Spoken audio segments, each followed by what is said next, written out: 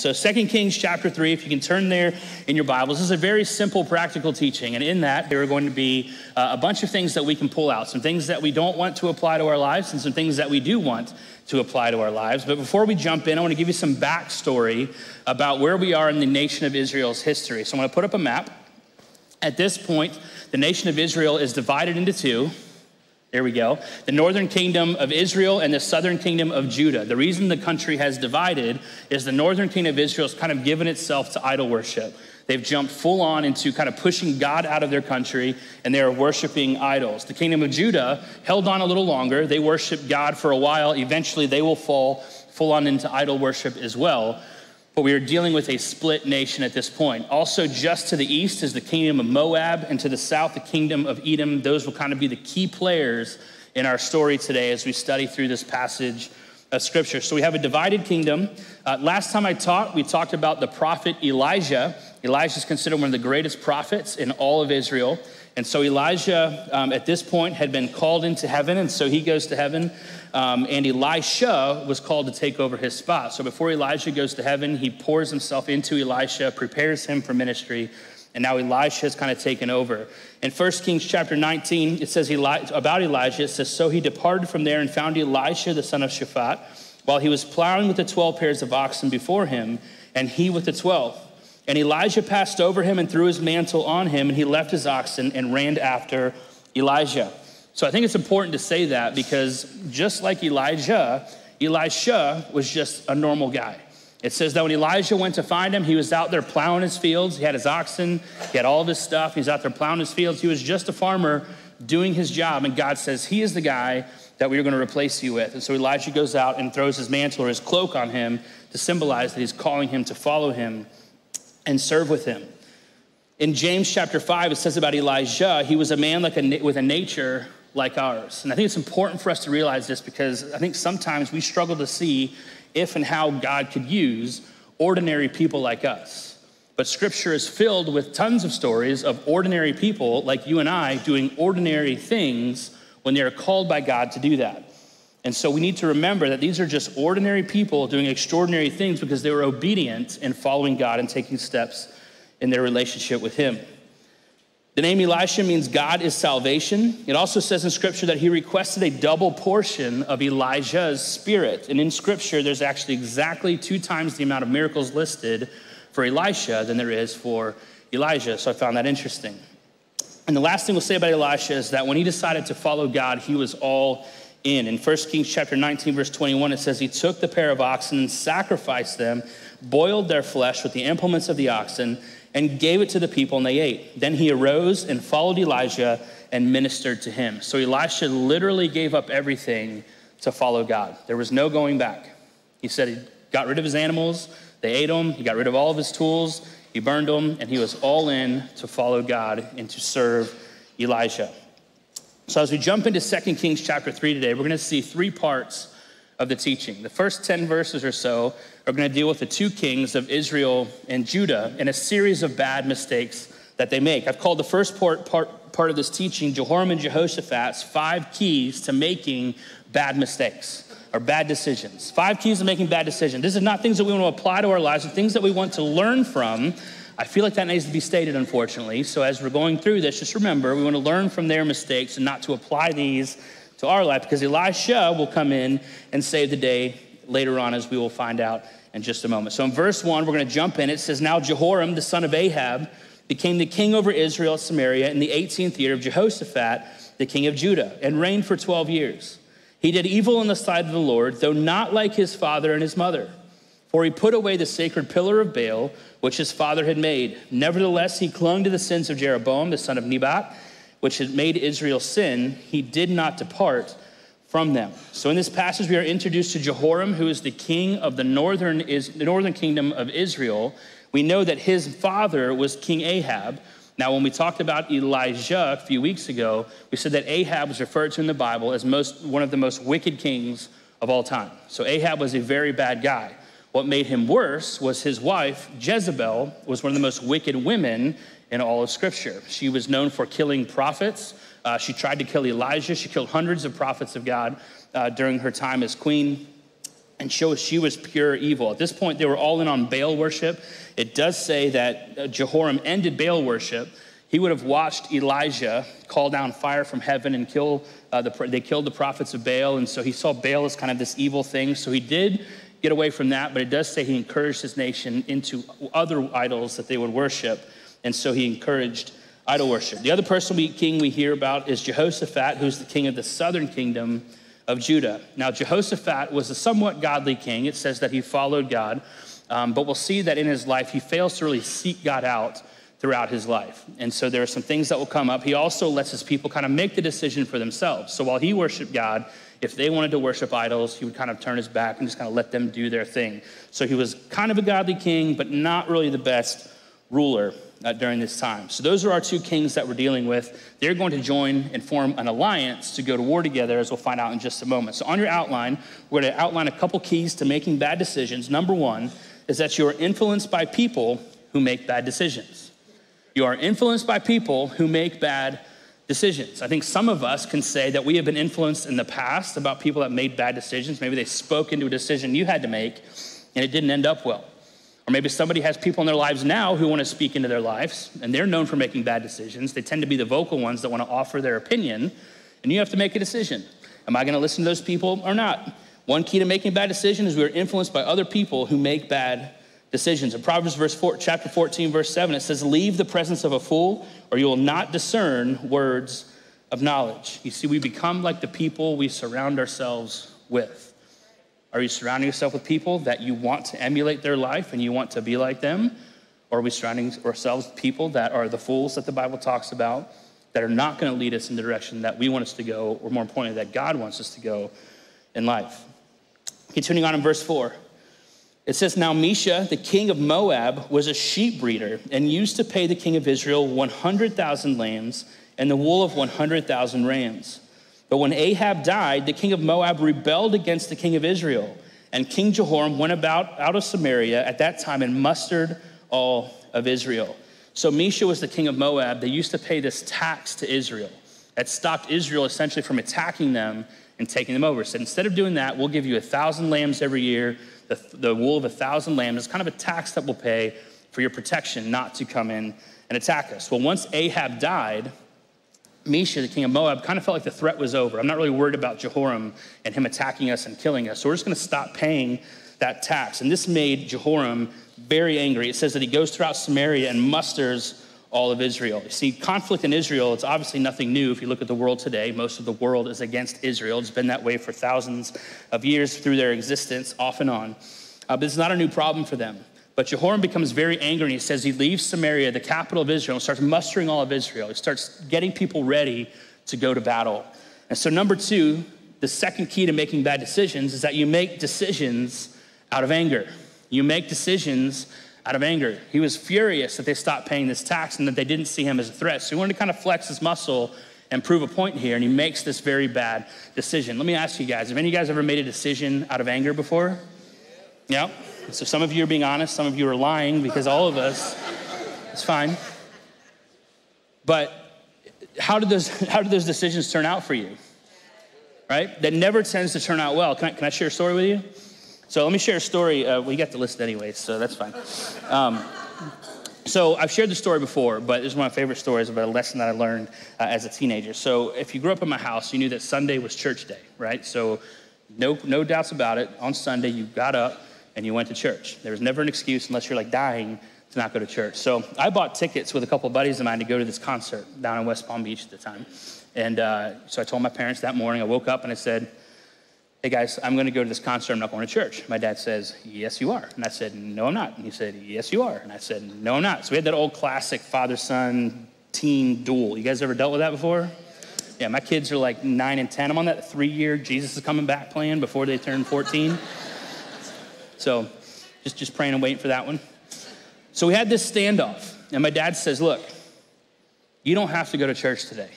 But he goes, you're going to stay home and you're grounded for the foreseeable future. And I said, fine, I'm not going to church. I'm staying home.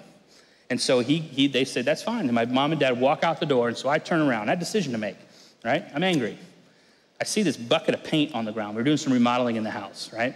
And so I decide, in all my infinite wisdom, to kick this bucket of paint, 1 gallon bucket. I don't know if you ever kicked a bucket of paint before. The lid doesn't stay on.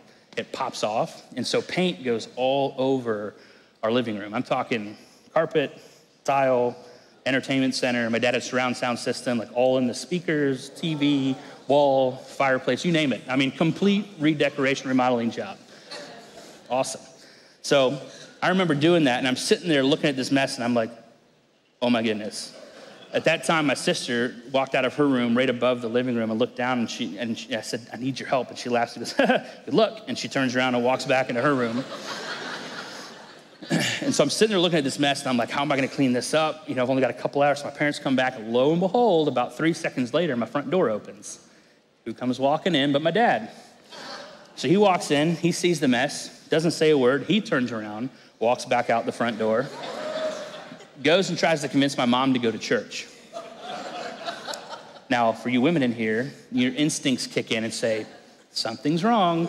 And so she comes back in the house. She starts to see the mess. She starts bawling, crying that this happened. And so I spend the rest of the day trying to clean up this mess. And for like 20 years, as they phased out all that stuff for their house, like there was paint everywhere on their entertainment center, on their thing. And it's just, it always reminds me when I talk about things like this of the stupid decisions we make out of a blind rage when we're angry. And so here Jehoram in this story is so angry that they stop paying this tax, that he's literally ready to lead his nation into battle just to prove a point. So we tend to make bad decisions out of anger. In verse 7, tensions are on the rise. It says, then Jehoram went to send word to Jehoshaphat, the king of Judah, saying, the king of Moab has rebelled against me. Will you go with me to fight against Moab? And he said, I will go up. Underline, I am as you are. My people as your people, my horses as your horses. And so Jehoshaphat was kind of this spineless king of Judah. Jehoram comes and says, look, I want you to go war with me. And he says, whatever you need, my people are your people. Let's do this. Now, the interesting thing is, this isn't the first time Jehoshaphat has been put in this position. I'm not going to ask you to turn there. We're going to put a few verses up on the screen from 1 Kings chapter 22. And it says this, when Jehoram's dad Ahab was king of Israel, it said, and Ahab said to Jehoshaphat, will you go with me to battle Ramoth Gilead? And Jehoshaphat said to the king of Israel, I am as you are, my people as your people, my horses are your horses. Does that sound familiar? I feel like it's a replay, a spoiler alert. It did not work this time, so it's probably not gonna work the next time you're called to do this. And so he says, look, we're all in, I will join you and go to battle. So on your outline, the third key to making bad decisions is that you don't learn from past mistakes. You don't learn from past mistakes. I think it's important to note that we need to learn from our mistakes. We don't dwell in our mistakes. We don't let our mistakes define who we are, but we are to learn from our mistakes. What did we do wrong? What could we have done different going forward? And Jehoshaphat obviously didn't do that. So before they go into battle, Ahab and Jehoshaphat have this conversation. They decide to seek a prophet. So they go to seek God. They want to see what God has to say about this battle. And so they go seek a prophet. The prophet says, do not go to war. If you go to war, Ahab, you will die. And so that stopped them from going to war, right? Right? Wrong, right? So you would think that you're facing certain death if you disobey God. Nope, they decide to go to war anyway. So Ahab comes up with this master plan. He says, look, the prophet says don't go to war.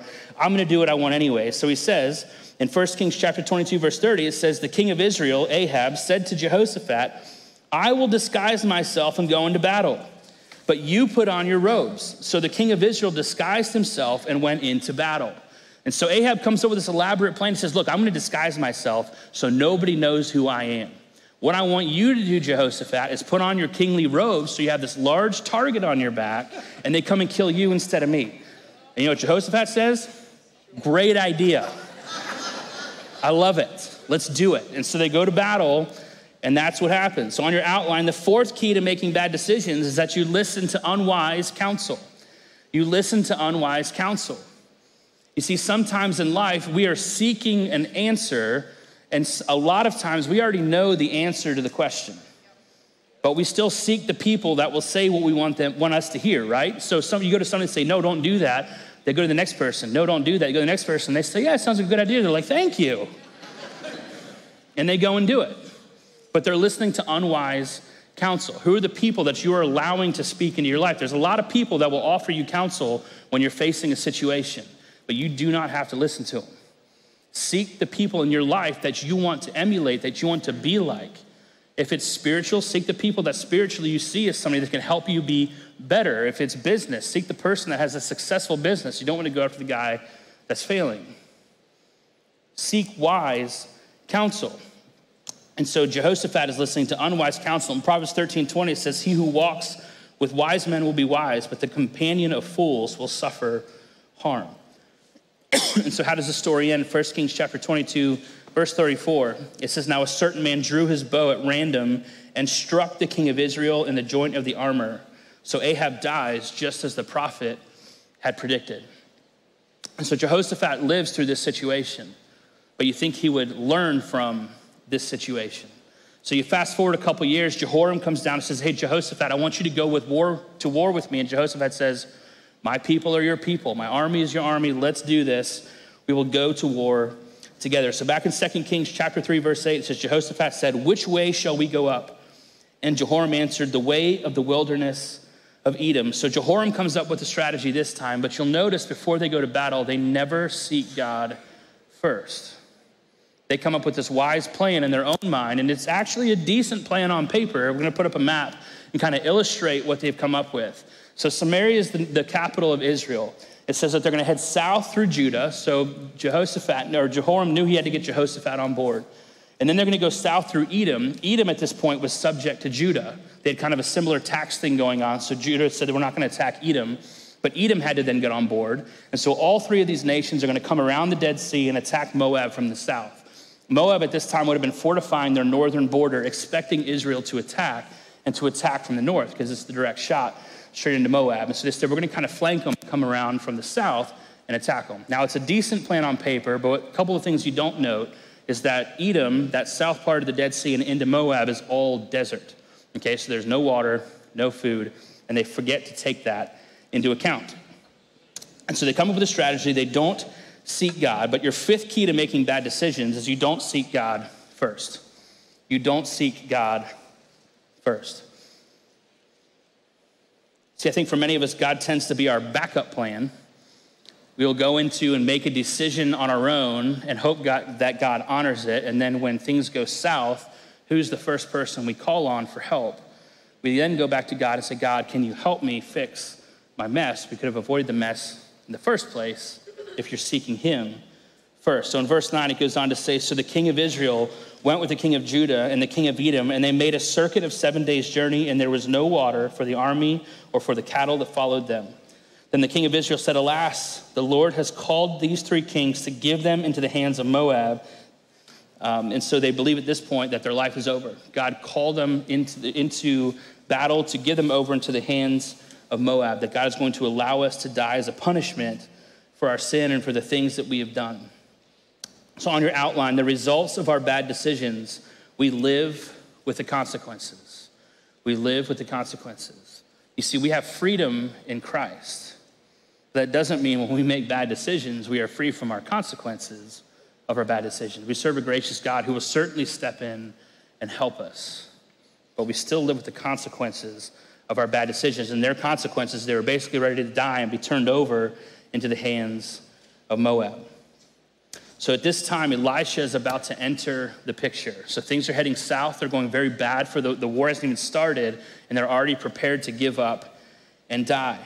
So this next section, we're gonna learn kind of Elisha's key for building our faith. These are things, the steps that we need to be taking in our life to prepare ourselves and to grow our faith. So in verse 11, it goes on to say, but Jehoshaphat said, is there not a prophet of the Lord here that we may inquire of the Lord by him?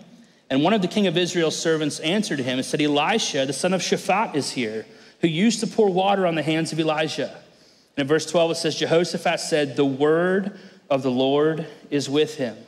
So the king of Israel and Jehoshaphat and the king of Edom went down to him. So things are going bad. They finally make a good decision and say, let's seek out a prophet and let's seek the Lord and see what the Lord has to say about this situation. So Elisha's key to spirit-filled faith, number one, the first thing that they say about as soon as Elisha's name is mentioned is that the word of the Lord is with him. So number one is that the word of God is with you. The word of God is with you. If we are going to be men and women of faith, we have to be rooted and grounded in God's word. When people look at you, do they say, oh, you are a person, a man, a woman of faith or of the word? Or are they saying you're a person that has nothing to do with God's word? When as soon as they mentioned Elisha's name, they said the word of the Lord is with him. In Psalm chapter 1, verse 1 through 3, it's how blessed is the man who does not walk in the counsel of the wicked, nor stand in the path of sinners, nor sit in the seat of scoffers, but his delight is in the law of the Lord. And in his law he meditates day and night. He will be like a tree firmly planted by streams of water, which yields its fruit in season, and its leaf does not wither, and whatever he does, he prospers. Those are the promises for the men and women of God that are grounded in God's word. And so is God's word your Sunday morning thing, or is it a Monday through Sunday thing for you?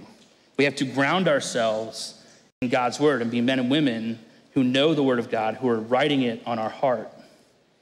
So in 2 Kings chapter 3, it goes on to say, verse 13, now Elisha said to the king of Israel, what do I have to do with you? Go to the prophets of your father and the prophets of your mother. And the king of Israel said to him, no, for the Lord has called these three kings together to give us into the hand of Moab. And so Elisha says, I don't even know why you're here, Jehoram. He says, you worship other gods. You don't want anything to do with God, and here you are asking him for help? He says, go back to the gods of your mother and father. Go worship them, go ask them for help. I'm sure they'll show up and help you. And then in verse 14, it goes on, it says, Elisha said, as the Lord of hosts lives, before whom I stand, were it not that I regard the presence of Jehoshaphat, the king of Judah, I would not look at you nor see you. And I love this reminder for us because Elisha says, look, I'm standing in front of the three most powerful men in the world. And he says, I'm standing before God. He is the one that I have to answer to. It's not you guys. He said, in fact, if it weren't even for Jehoshaphat, who's at least somewhat godly, I wouldn't even be here. But because of him, God has told me to come and be a part of this meeting. So the second key to having spirit-filled faith is that you recognize the power and presence of God in your life.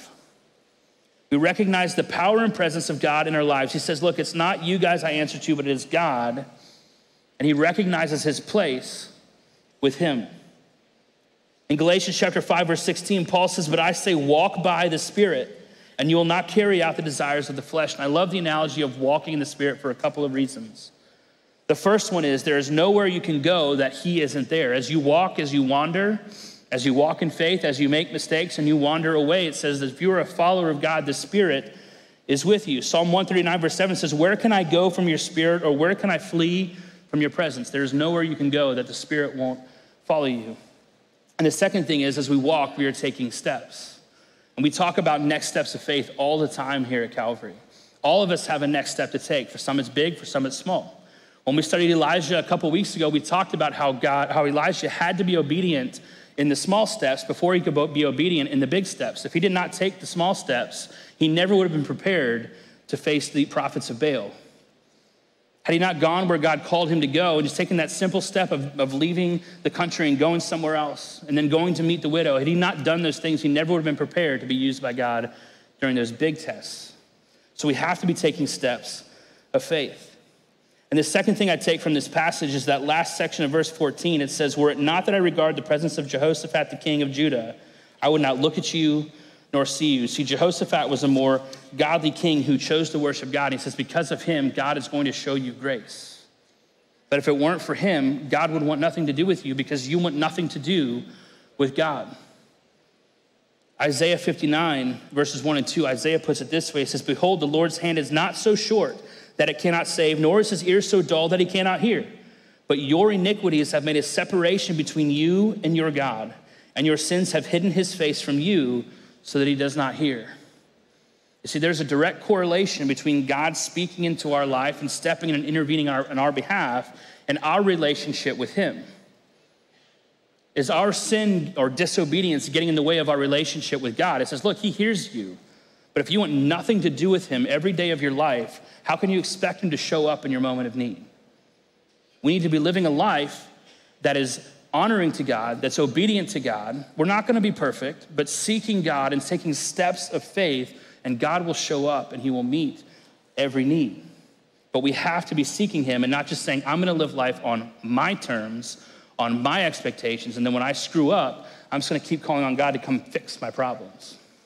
I think many of us live our life that way. Verse 15, it goes on to say, but now bring me a minstrel, which is a musician. And it came about when the minstrel played that the hand of the Lord came upon him. You see, Elisha knew the power of worship and the power of music. And so he says, bring a musician. Then it says, once the musician played, that's when the Lord began to speak to Elisha. You see, music stirs our soul. This is why we start church with worship. It puts us in the right frame of mind to receive the word. As we worship God through the teaching, we worship God through music. There are over 50 commands to sing praises in Scripture. There are over 400 references to music in Scripture. Music is a key way of how we worship God and we praise God. And so he calls for the musician to come so he can put in the right frame of mind, and then God begins to speak with him. So the third key to spirit-filled faith is that we need to keep an attitude of worship. We need to keep an attitude of worship. He realizes the importance of music, has the music play, and then God begins to speak to Elisha. In Ephesians chapter 5, it's put this way. It says, be filled with the Spirit, speaking to one another in psalms and hymns and spiritual songs, singing and making melody with your heart to the Lord. Continuing on in verse 16, it says, Elisha shares the word of God that God gave him. It says, he said, thus said the Lord. When you see that in Scripture, that's the stamp of approval, 100%. This is what God said, and this is what will happen. Thus says the Lord, make this valley full of trenches. For thus says the Lord, you shall not see wind, nor shall you see rain, yet that valley shall be filled with water, so that you shall drink, both you and your cattle and your beasts. This is but a slight thing in the sight of the Lord. He will also give the Moabites into your hand. Then you shall strike every fortified city and every choice city, and fell every good tree, and stop all springs of water, and mar every good piece of land with stones. So at this point, Elisha says, God wants you to start getting out your shovels and start digging trenches. And this would have been very hard for the army to hear, because remember, they've traveled 7 days, they ran out of water, their cattle are dying, they're dehydrated, and they're tired, and now it's time to get out the shovels and start digging trenches in the desert. All while, there is zero sign of rain on the horizon. Because God says, I'm going to send the water, but there won't be wind, there won't be rain. You just have to trust that I'm going to send the water. And so these men who weren't even followers of God, they worshiped all their false idols, are now being called to listen to a God that they don't worship and trust a God they don't worship and start digging these trenches. See, the definition of faith, and we talk about this all the time, is Hebrews 11:1, and it's on your outline. It says, now faith is the assurance of things hoped for and the conviction of things not seen. So they had no reason to believe God was going to answer this prayer, that God was going to send the water, because they didn't even worship that God. But God said, if you want me to step in, here's what you have to do. You have to start digging these trenches. So the fourth key to spirit-filled faith is that effective faith requires action. Effective faith requires action. I think so many times we want to stand here in our comfortable life and say, God, I need you to bless me, but we refuse to take the step of faith. You see, God says, I will do these things for you, but you have a part to play. I will meet your need, but what are you going to do to help me accomplish that? You can't just sit there and expect him to do things for you without you taking steps of action. If they didn't dig the trenches, the water goes right by and they get no blessing at all.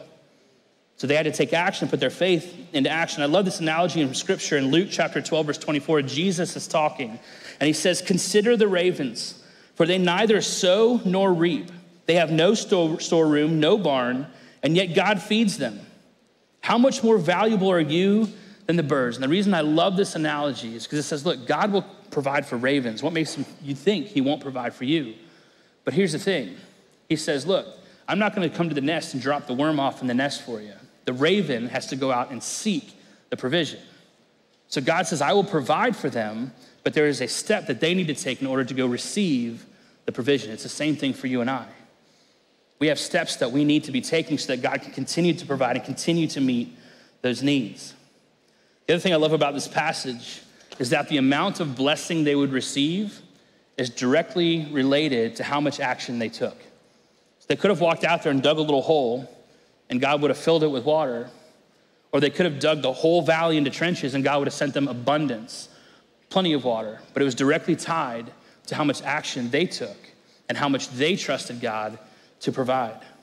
See, I think for many of us, we tend to focus on our problem. The issue gets right in front of us, and that becomes what we focus on. But we forget the Bible is filled with promises about how God wants to meet your needs, how God wants to fulfill these things in your life. Do we believe him for a little bit, or do we believe him for abundance? How differently would our life look if we actually believed God when he says these promises? Instead of going to God and asking, God, will you please heal me? You go to God and thank him for the healing that he promises in Scripture. When he says, I am the Lord who heals you. When he says, I am the Lord that will provide and meet every need for you, are you praying, asking, are you praying and believing for abundance, going out and digging those trenches, putting the work in so that God can continue to bless you abundantly beyond what you can imagine? What is your view of God? In your situation, how are you believing God to show up? So Elisha reminds them, forget how tired and thirsty you are. Although you can't see the promise, get out there and start digging trenches and look past your current situation and receive the blessing from God. So in verse 20, we start to see the results of their obedience. It says, and it happened in the morning about the time of the offering of the sacrifice, that behold, water came by the way of Edom, and the country was filled with water. So just as God said, there was no storm, there was no wind, there was no rain, God sent water supernaturally from Edom and filled the trenches. So the first result of their obedience is that God used the miracle to meet their immediate need. God used the miracle to meet their immediate need. Their immediate need was they were thirsty. God sent water and said, drink. As long as you take action and you take the step and you dig the trenches, I'll send the water and then you can drink. And so because they were obedient and they did that, their need was met. Verse 21, the blessing continues. And this is what I love about God. He doesn't just meet their need. He goes above and beyond what they asked for. It says, now all the Moabites heard that the kings had come up to fight against them. And all who were able to put on armor and older were summoned and stood on the border. They arose early in the morning, and the sun shone on the water, and the Moabites saw the water opposite to them as red as blood. Then they saw this blood. Then they said, this is blood. The kings have surely fought together, and they have slain one another. Now, therefore, Moab to the spoil. So the Moabites come to battle. They come over the hill, and they look down in the valley, and the sun is rising.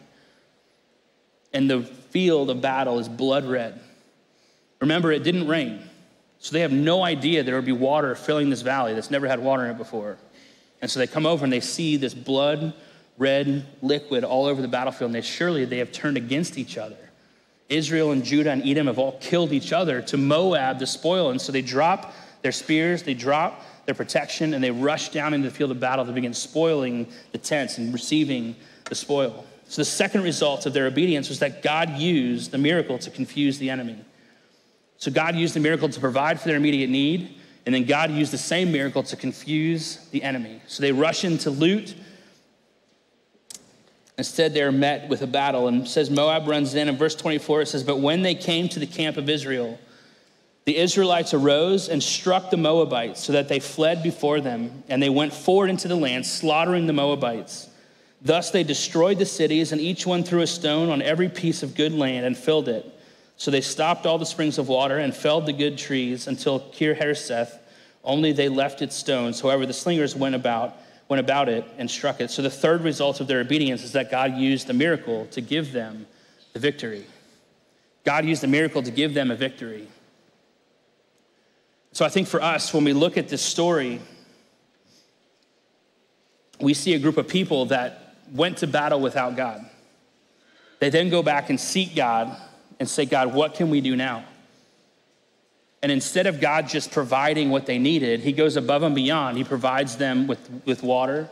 It says he uses that water to confuse the enemy, and then he gives them the victory over the Moabites. He went far beyond what they even asked for. And my question for you is that your view of our God? When you are seeking God for provision, when you're seeking God for something in your life, are you believing that God is who he says he is in Scripture? When he makes promises and lays them out in Scripture, are you believing that in your life? Or do we have a small picture of God that says, I don't even know if he's listening to me? Or if he is listening, I don't even know that he's going to do this for me. Where is our faith? Where is our faith? I love the verse in Ephesians chapter 3, verse 20. It's one of my favorite verses in all of Scripture. talking about God, it says, now to him who is able to do exceedingly abundantly above all that we ask or think. Is that your view of God? See, that word in the Greek is a double compound word. It's uper ek perisou is the Greek word. So it's multiple Greek words combined that we translate in Scripture to exceedingly abundantly above. But if you were to take that double compound word and actually lay it out in English, this is how you would literally translate that word. It is a God who is very, extremely, extraordinarily, abundantly above all that we ask, hope, or imagine. So is that your view of God? When we are seeking him, asking him for whatever it is, the situation that you're facing, do you believe that about him? That he is very, extremely, extraordinarily, abundantly above going to do things in your life? You see, for some of us as followers of Christ, God has called us to take a step of obedience. And for some of us, that's why we are no longer hearing from him, because he has said, look, I want you to take your step. I will provide for you. I will meet your need. I will give you the blessing. I will give you more than you can even think of or imagine. But you need to take a step. So for some of us, we have to go back and say, God, what was the last step you asked me to take? For some of us, it might be something simple. For some of us, it might be something extremely terrifying. But God is calling you to take a step. Will you be obedient? Will you start digging the trenches so God can provide the promise? God can provide the blessing. For some of us in this room today, we have never taken the first step. We've never given our life to Christ. And that is the very first step to receive God's blessing, to receive God's grace, to receive God's promises, is to give our lives to Christ. And I encourage you before you leave today to find a prayer partner up front, go to the next step room, and get that settled with God today. You see, Jesus came and died for us, paid the ultimate sacrifice so that we could have a relationship with him, so that God could continue to meet our needs above what we can ask, hope, or imagine. So is that our picture of God? And as we leave this place this week, my prayer is that whatever situation you are facing, you are choosing to believe God for so much more, because that's who the Bible says he is. It's not somebody that I hope is listening or somebody that might listen. He is somebody that says, I will do more than you're even asking for. When you dig the trenches, I'm going to give you the water. I'm going to meet your needs. I'm going to confuse your enemy, and I'm going to give you the victory. Is that your belief about God today? Let's pray. Jesus, we're so grateful for your word. And God, that in such simple stories, we can pull out so many truths and applications for our lives, God, that as followers of Christ, God, you have so much more in store for us than we could ask, hope, or imagine. So God, I pray that as we leave this place this week, God, and we enter a world that is hurting, God, that you will use us to be your light in this world, that we will be gracious to those who need it, Father, that you will speak through us, that you will love through us this week, Father. But God, I pray for those in this room right now that are watching online, Father, that have never given their life to you at all, that your spirit will draw them in, that you bring them to the point where they realize that that is the next step that I have to take, and I need to do it today. So God, I pray that your spirit is moving. God, that you go before us this week, that we seek you every day, that we be people firmly planted by the stream in your word. And Jesus, we know that your promise and your word is so much more than we'd ask, hope, or imagine. And we are grateful for that. So I just pray for each one in here, whatever situation they're facing, that they're going to choose faith. They're going to choose to stand up and believe you, although they can't see past the issue, they can't see the storm coming, they can't see the promise of what you're sending, God, that we'll choose to believe. And we'll be obedient to you and your calling and your steps to take in our life. Go before us this week. Keep us safe. We love you. It's in your precious and holy name we pray. Amen. Amen. Have a great week. We'll see you next Sunday.